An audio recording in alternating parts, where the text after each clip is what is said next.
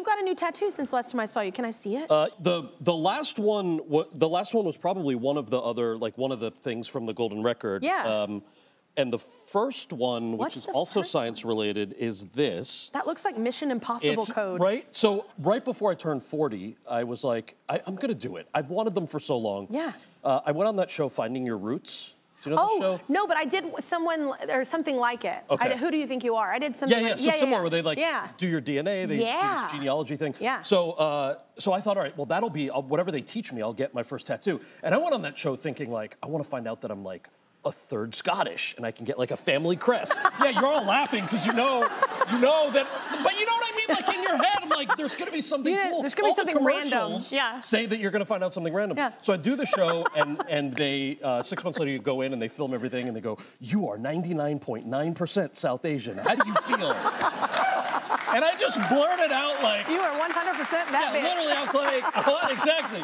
And I was like, yeah, I know, it's so disappointing. They're like, oh, you're disappointed in who you are? I'm like, no, that's not what I said. Don't quote me. But they did show me this map with this number, R1A-M147, which is a maternal haplogroup that you share with millions and millions of other people, and it's basically your DNA ancestry. And I was like, that's going to be my first tattoo. That's super cool. Because it's science. Yeah. Now, that said, I then went and bought my own DNA testing kit to see what else was in there. Yeah. And that came 4 months after that. And I'm on my computer logging in, and I see that my maternal haplogroup, which I have tattooed at that point, that says R1A-M147, on the computer it says R1A-M417.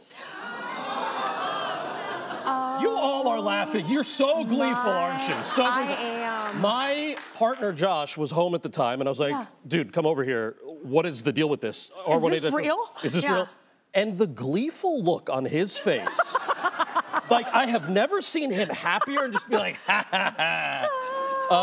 And then I emailed them all, and, I was like, yo, what's the deal with this? You? And but now I kept it because it's a good story. My first tattoo is a Japanese kanji character, and they said it means blessed. And then I was like, yeah, that's awesome. I was like 18 years old. I was like, this is cool. Yeah. My place had just burned down. I wasn't in it, so that's a blessing. And so I was trying, I love irony. And so I literally got it done. And then when I went to Japan, I was literally like, please, dear God, tell me this means blessed. I was like 21, and they were like, it means blessed, but it also means like someone's surname, like it's a family name. So I just have like someone's family name on my body.